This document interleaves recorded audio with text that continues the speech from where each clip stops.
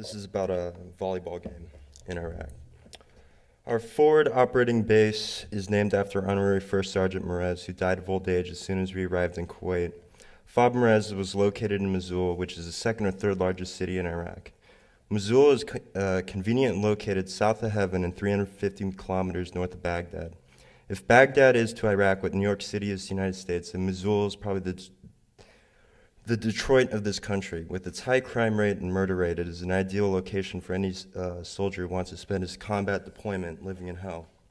A haven for non-compliant forces of every genre, insurgents from Syria and Iran who come for the excitement of fighting in a guerrilla war against the American infidels, former regime members who planned and financed attacks against coalition forces, bomb makers, Islamic fundamentalists, jihadists, mercenaries, mad mortarmen, common thugs and criminals, bored teenagers, you name it, we have it all here in Mosul. When we first got to Mosul to replace the 101st Airborne Division up in the North Theater of Iraq, we're all issued living quarters called connexes, 2 soldiers per room, each room equipped with 2 beds, 2 wall lockers, 2 mini trash cans, and 2 roll-out carpets. Specialist Horrocks and I shared a room, him on one side and me on the other. Each living connex was also equipped with a little porch light right above the front door. They told us all immediately that we were not authorized to turn on or use the porch lights at any time whatsoever because at night the enemy might key in our lights from outside the base and drop mortars on us while we were sleeping. At FOB Merez, people got used to mortar attacks and over time thought nothing of them. It seemed like every day a mortar landed somewhere on the FOB. And every day, to mix things up, somebody would drive a vehicle-borne IED, aka car bomb, to one of our gates and set it off. Some days at Merez, we'd only get 1 mortar, some days a couple mortars. Sometimes the mortar would explode, sometimes it was a dud. Sometimes it was a mortar, sometimes it was rocket. Sometimes at night, in the morning, during the day, sometimes a couple weeks would go by without one.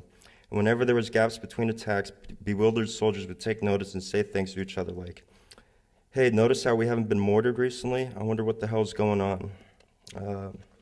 Several months after we first arrived at FOB Merez, somebody came up with the bright idea to build a volleyball court right next to our connexes to help boost morale of the soldiers and give the troops something positive to do between missions and whenever there was downtime. Overnight, the volleyball court became very popular. I would walk past the volleyball court and there would always be a game going on with a bunch of shirtless soldiers and a handful of cheering soldiers sitting around the perimeter of the court watching and waiting for the next game. Since the volleyball court was such a hit, they decided to place these huge, heavy-duty, bright, industrial, bright-as-fuck night lights around the court so that the soldiers could enjoy some night volleyball. I swear to God they must have gotten these lights shipped to us from Yankee Stadium because, as I just said, these lights were bright as fuck.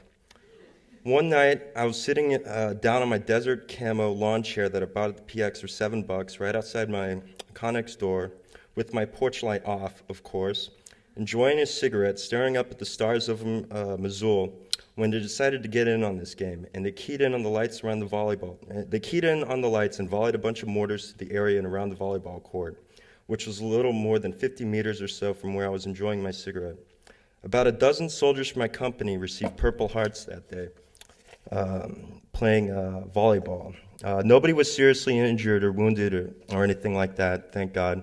Just minor shrapnel wounds to various parts of the body. Needless to say, night volleyball was canceled until further notice after that.